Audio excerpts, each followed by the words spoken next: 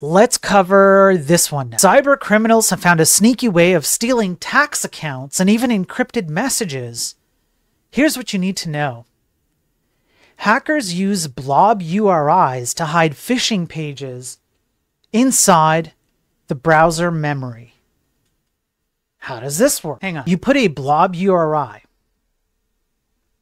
a browser feature designed to display temporary local content, into browser's memory.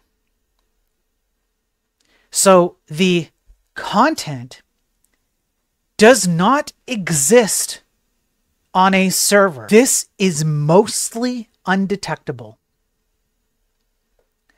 You can literally be given a website that exists as nothing but what looks to be a bunch of gibberish to you, and essentially it's exploded, if you want to think about it that way, or imploded, depends on how you look at it, right?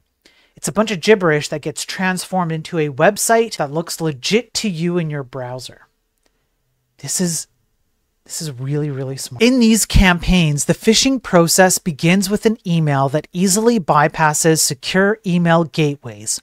These emails typically contain a link to what appears to be a legitimate page, often hosted on trusted domains such as Microsoft's OneDrive. However, the initial page doesn't host the phishing content directly. Instead, it acts as an intermediary, silently loading a threat actor-controlled HTML file that decodes into a blob URI. There's a difference here. It's not URL, it's URI. The result is a fake login page rendered with the victim's browser designed to closely mimic Microsoft's sign-in portal. To the victim, nothing seems out of place because when you open it up, it just loads up, right? You have a particular URL. It even has like a OneDrive / something.html URL, and it just explodes into this page that looks legitimate to you, but it's a prepackaged page intended to deceive you. They are inaccessible outside the session because they operate entirely within the memory of the browser.